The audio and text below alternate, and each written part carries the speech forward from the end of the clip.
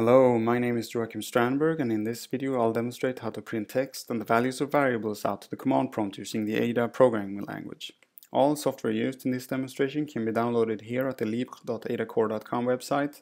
The compiler used is the GNAT-GPL version, and how to download and install it is shown in the video here. I've already done this, and so I'm ready to start coding. To create an Hello World application in the Ada programming language, we start the GPS. GPS is short for GNAT Programming Studio and is an excellent application for doing Ada software development. Choose Create New Project from Template. The simple project template comes with the installation of the GPS. When using a template, one must specify where to store the project files. In this example, we're going to put it under the Ada projects/Hello World directory. The default values are good. This is how the project looks in the GPS. We see the declaration of the main procedure in the main.adb file. These are the files created by the template. Let's go on with our Hello World application.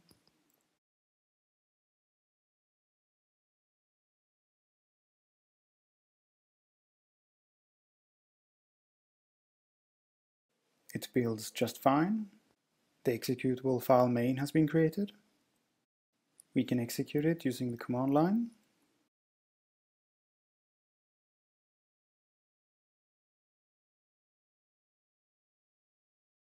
We can also execute it through the GPS.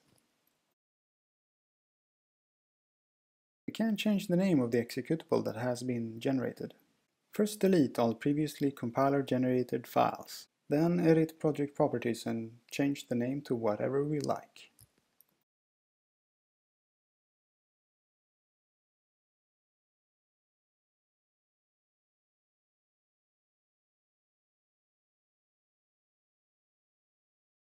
It is instructive to compare the Hello World application in Ada with the Hello World application in C++.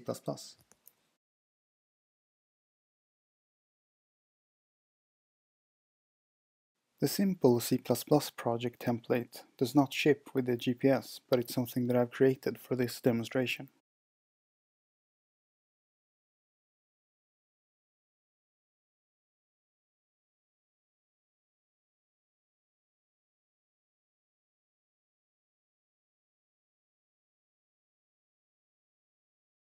The support for the Ada programming language in the GPS is much more better than the support for the C++ programming language, but it is possible to do it.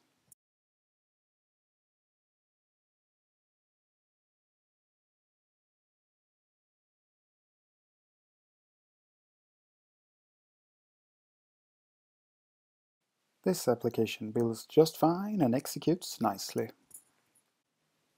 Let's compare these two applications. With statements in Ada correspond to include statements in C++. Notice that the end of the with statements are marked with a semicolon, whereas include statements are not. This is because include statements are interpreted by the C++ preprocessor and not by the C++ compiler.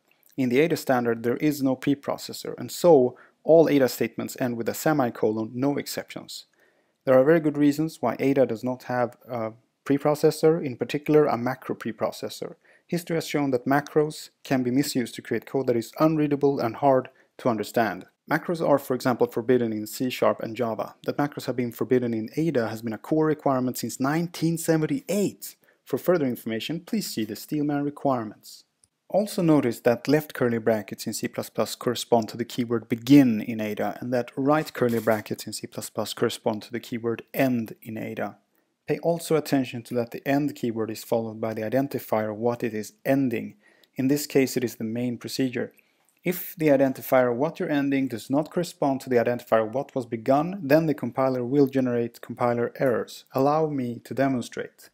So we're going to remove two letters there, save, then we're going to compile, end main expected. It is suitable to mention here that the Ada programming language does not contain curly brackets nor other uncommon symbols in the English language. One of the guiding ideas of Ada is that it should look as much as possible like ordinary English prose, since that is what English-speaking people are used to read in everyday newspapers and the like. A symbol, on the other hand, is much more faster to write than a word. Readability is prioritized over writability in the design of the Ada programming language.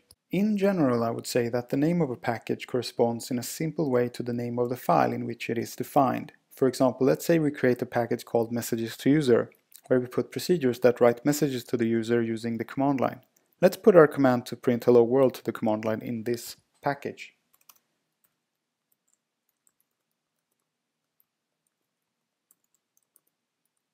We're not going to talk about pragmas here.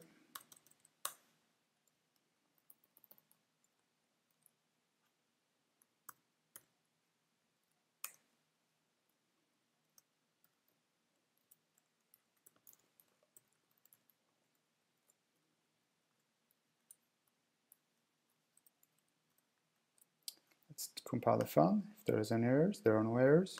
That means we can generate body. This is actually a great tip when creating a package for the first time. Start off with a specification file, and then when you're happy with it, generate the body and continue from there.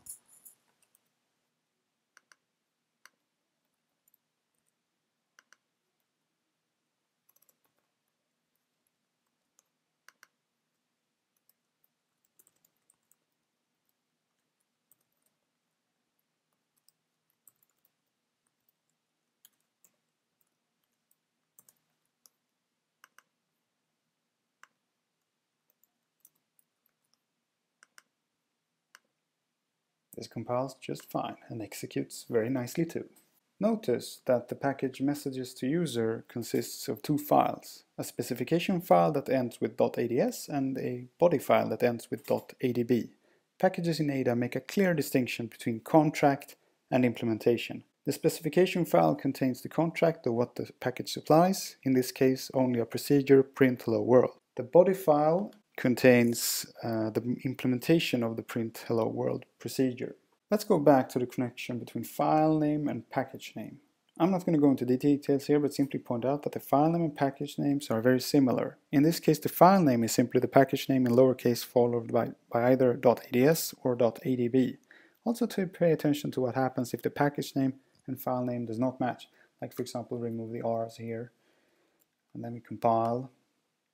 Warning, file name does not match unit name, should be messages to use .ads. It means the compiler wants us to remove the R here from the file name.